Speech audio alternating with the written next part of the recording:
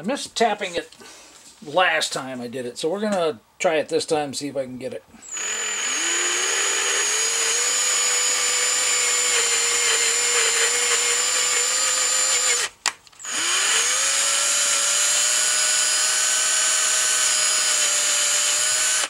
It'll be a Heim joint that I put in there to test it with, so. But yeah, tapping it, that's going to do perfect. How can you not love 3D printing? Man.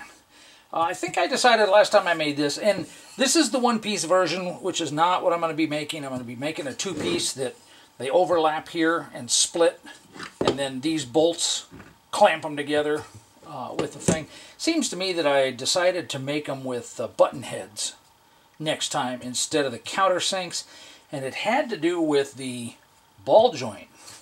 The ball joints I got at the time, oh man, the holes and the threads in there, they were all cattywampus. I mean, you could put the bolts into the ball joint and hold it there and just see that they were not lined up well at all.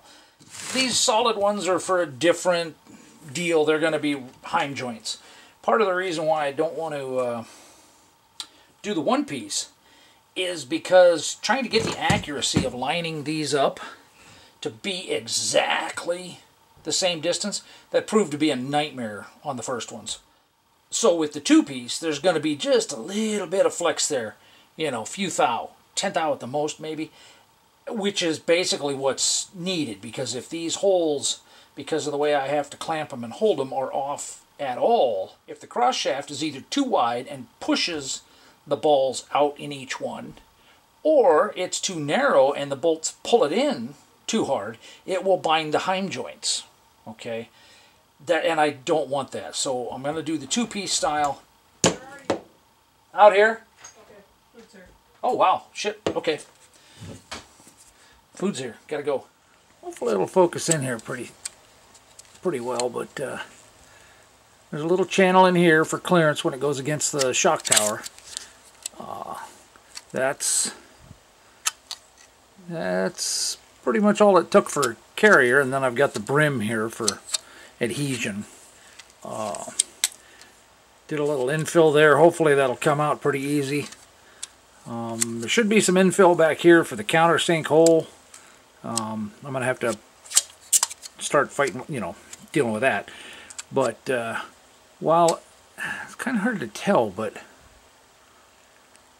roughly at the same level where it did all the support structure up to, I don't know, somewhere around in there.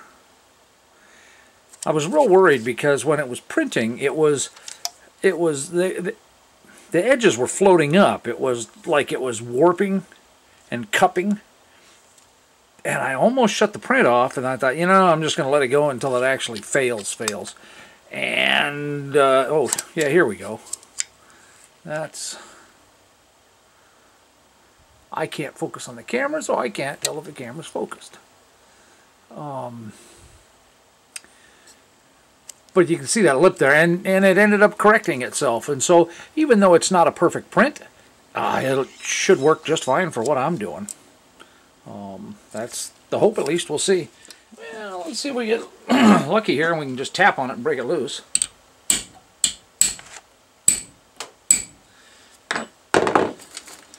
Pushed it down in.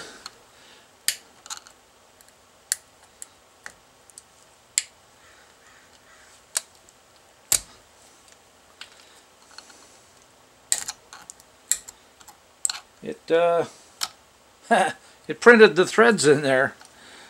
Hopefully I can get this out without damaging them so much that I can't use them. Try some needle nose pliers here.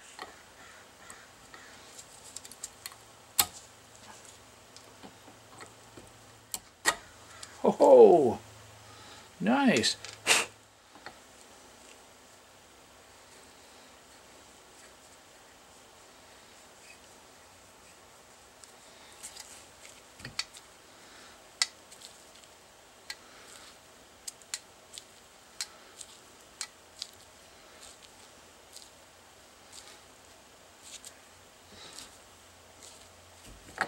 Well,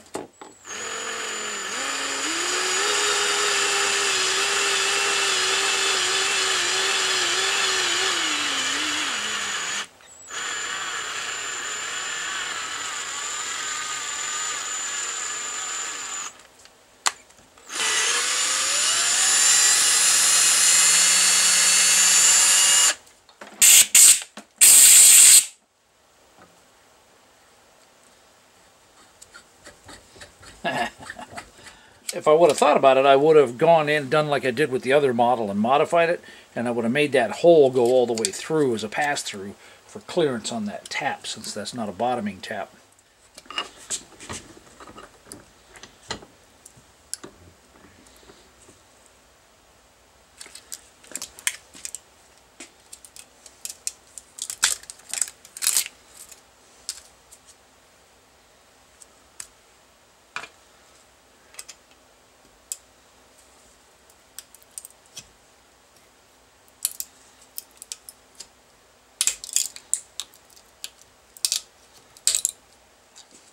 Not sure where it centers in the video, but wow, not bad.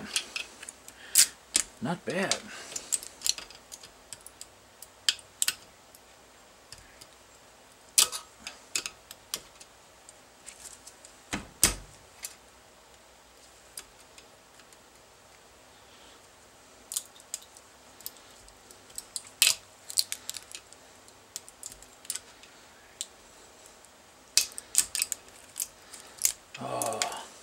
Yeah, I think I can live with that.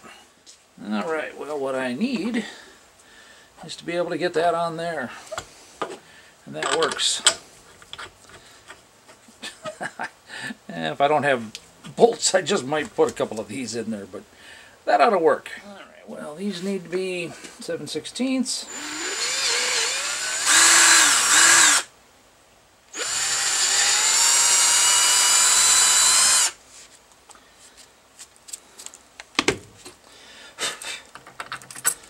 Okay.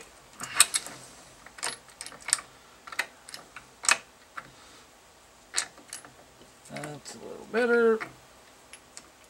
Come on, jeez Louise.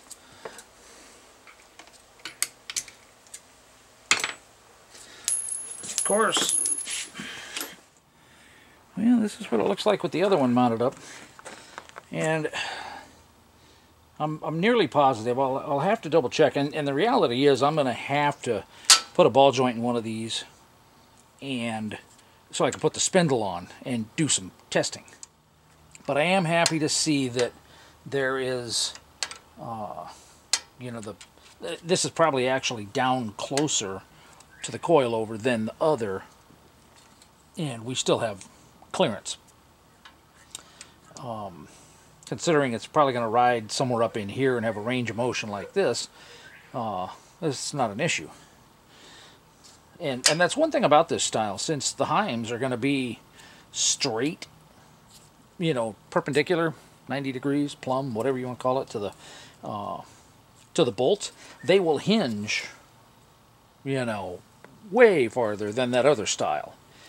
Not sure why it would be needed. The difference being is it's kind of a pain in the butt. You got to pull this bolt, pull the arm out a little bit, twist this in or out depending on which way you want the arm to go, and then put the bolt back in. So it is adjustable. You can get it dialed in where you want it.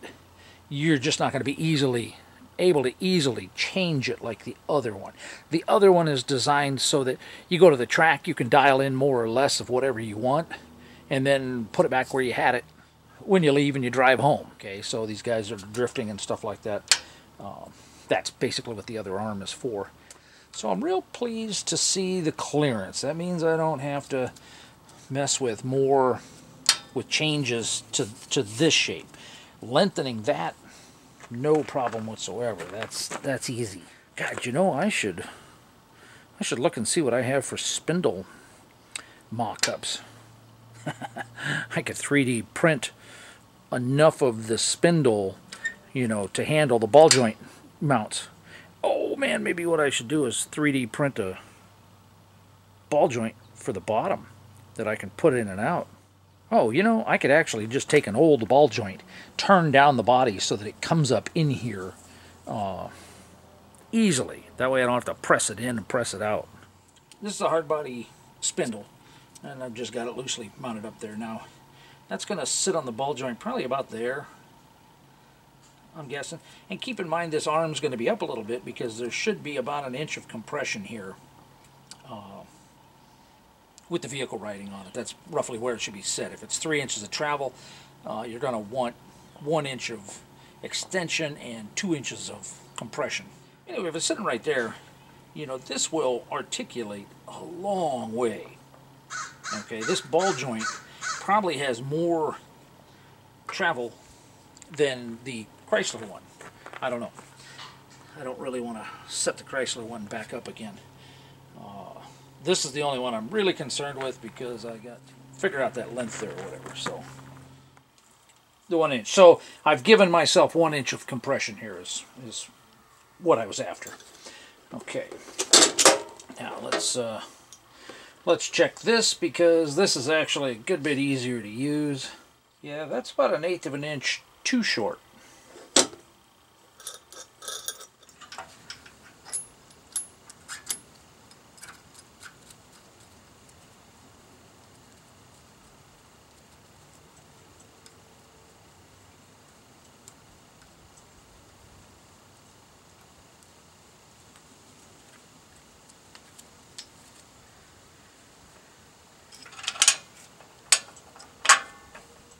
Yeah, 1 degree right there, so it's a gain of 4 degrees. My goal here isn't to get it aligned perfectly. My goal here is to make sure that everything I did before, when I figured this out the first time, that these arms are the length I need them. And just looking at it, I got pretty dang close to the same amount of screw showing there. That should be pretty dang close. I like that a lot.